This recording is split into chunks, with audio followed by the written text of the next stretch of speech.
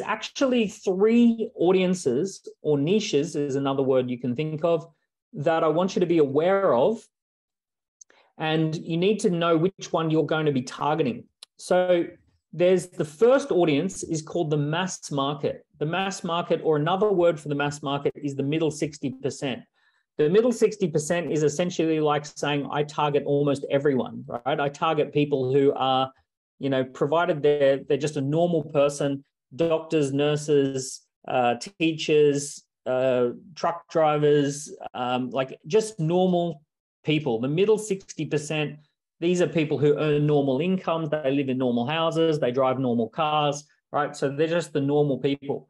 And if we think about the normal place to go shopping, it might be Amazon. So it's just that normal place, right? Normal pricing. So this is the middle 60% of the marketplace. Now, my hypothesis is this is a terrible place to start. You do not want to be in the middle 60%. There's two other markets that I want you to be thinking about, or audiences. The next one is called a niche audience. So a niche audience is an audience that is two things. Number one, they are passionate about something. They're passionate about a topic and they're willing to attend an event or join a group, right? So they're so passionate about something that they're willing to attend an event or join a group. So let's say these are parents and they're passionate enough to join a parents group on Facebook, or they're passionate enough to attend a parenting event, right? So there's something about them that makes them go, yeah, I'll attend an event or I'll join a group. And then the second these group of people is I want them to be earning in the top 20%.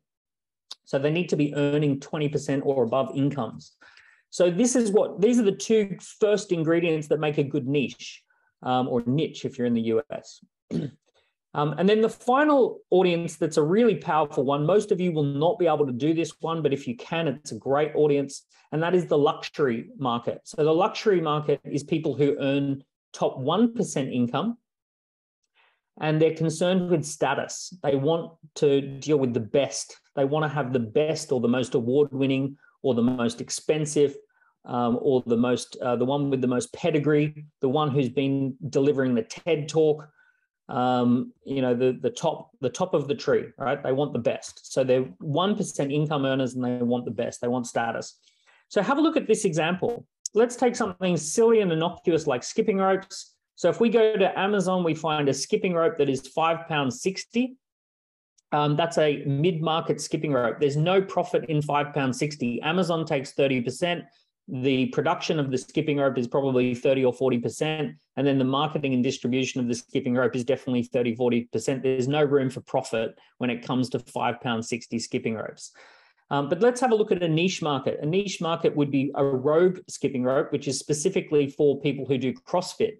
So CrossFit fits my description. They're passionate enough to join a group, and they're also top 20% income earners because they pay about $150 a month for their gym memberships.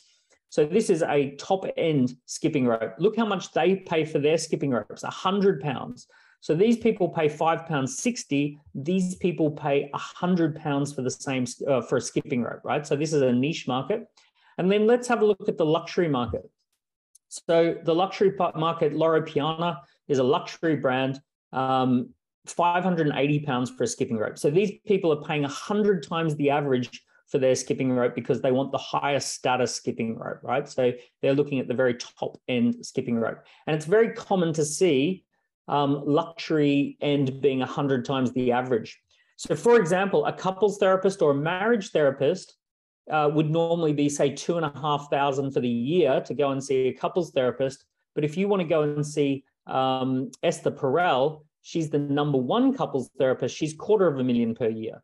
So if you're a millionaire or a billionaire, you're going to go and get Esther Perel and spend $250,000, 20 grand a month having her as your couples therapist, because she's the luxury end of the couples therapy. Now, it's the same across all markets, right? You'll see this in fashion, that the luxury is 100 times the top. You'll see that, you know, the top end fitness trainer is 100 times more than the average fitness trainer.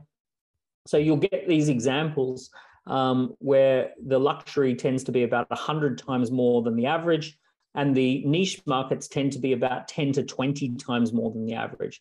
So when you begin your business, starting with luxury or niche markets is really, really powerful.